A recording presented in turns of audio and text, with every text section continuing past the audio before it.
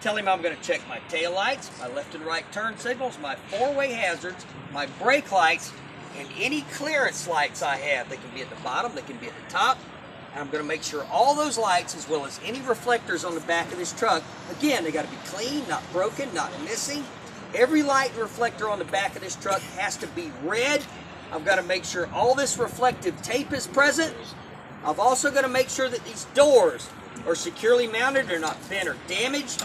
I've got to make sure that the hinges and hardware for the door are also all securely mounted. They're not bent or damaged or otherwise jacked up.